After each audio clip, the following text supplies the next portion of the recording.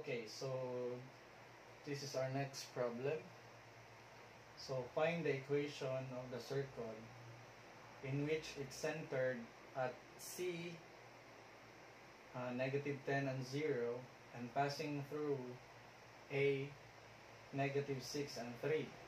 So, para matubagan ni nato og tarong, atong buhaton ang akong suggest is atong i-analyze ang problem. Dayon, as much as possible, gamito nato ang mga given nga inputs sa certain problem. Dayon atong i-plot, and then kung unsa to'y kuwang, then atong step by step procedure ang pag-answer. Now, kung atong tanawon ang problem, ang gipangita equation. So ang problem talks about equation. Then we're talking about circle. Okay?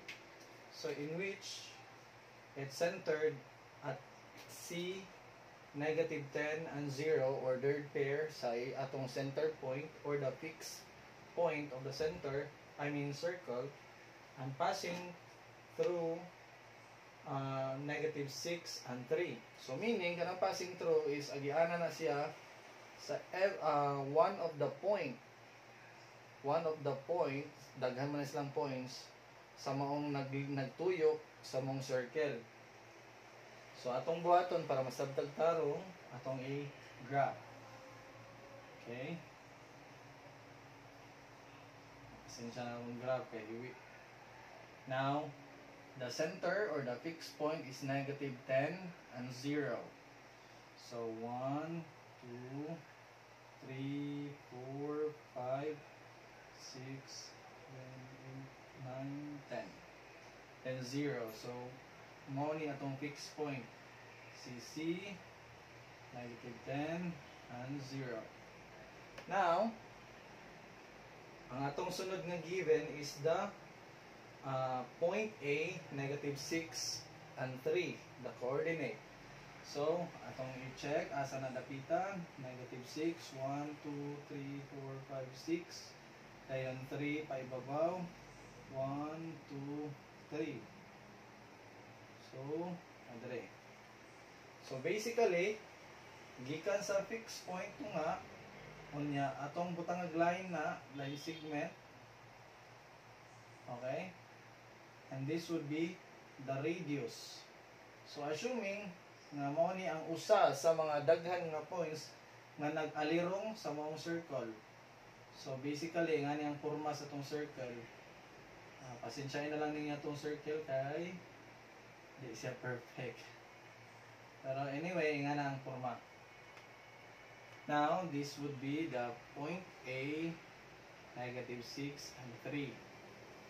Now, if we remember, ang atong gipangita is equation. And if you remember, the standard formula or standard formula of the circle is x minus h, that being powered by 2, plus y minus k, that being powered by 2, is equal to r squared. Diba? And remember that this h and k represent our fixed point or the center point. So meaning the center point is the h and the k. So basically si h is -10 and si k is 0.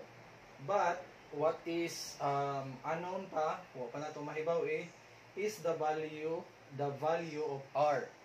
R squared. So we need to find the r, mangita ta sa r para ma-solve na natong formula. Kining standard form sa atong equation sa circle. So atong buhaton is pangitaon nato si r. So para mahibaw nato si r, atong gamiton ang distance formula. Distance from the fixed point up until the one of the point, kining si A, -6 and 3. So we're going to use the formula R is equal to the quantity of x sub 1 minus x sub 2, that being powered by 2, plus y sub 1 minus y sub 2, that being powered by 2. Okay, this is the distance formula from the fixed point up until one of the point. Okay? Now, atong i-substitute, atong ipangbutang. So, pila man si x sub 1? Si x sub 1 is negative 10. Okay, negative 10. Okay. Minus, pila man si x sub 2? Si x sub 2 is negative 6. Okay, negative 6. Nya, square na to diya. 10 plus. Pila man si y sub 1? Si y sub 1 is 0. Dayon, pila man si y sub 2? 3. Okay, then squared. Simplify. So we have negative 10 plus 6 squared plus negative 3 squared. Okay? Simplify. This would be negative 4 squared plus negative 3 squared. Simplify. Negative 4 squared is 16 plus negative 3 squared is 9. So, we come up on the square root of 25, and the square root of 25 is, ari na tayo butang. The R, the square root of 25 is 5. Okay? So, nanatay R squared. So, matubagan na ni nato. So, atong ibalhin, din nga part. Ito lang i-erase na part. Now, copy first.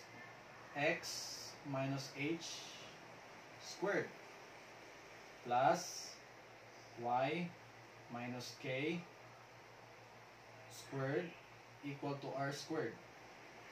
Now, substitute.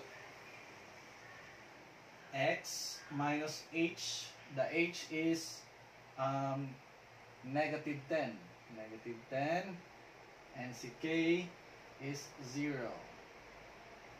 So, negative times negative, it would be positive 10. And squared plus Y minus K is 0. So, Y na lang nga.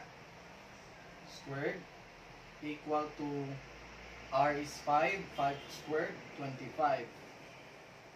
Okay? So, that is our final answer. This would be our final answer. The quantity of x plus 10 that being powered by 2 plus y squared is equal to 25. So, therefore, we conclude that the equation of the circle in which it's centered at C, negative 10 and 0, and passing through the A, negative 6 and 3, is x plus the quantity of x plus 10 squared plus y squared is equal to 25.